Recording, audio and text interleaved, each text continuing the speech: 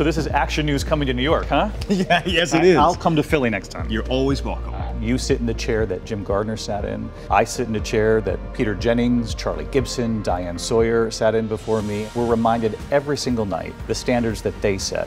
I feel it even more intensely now that I sit in the chair at 6 o'clock leading into your great newscast. But we are more than happy to bring the best of ourselves to it every single day, every single night at 6 and 6:30.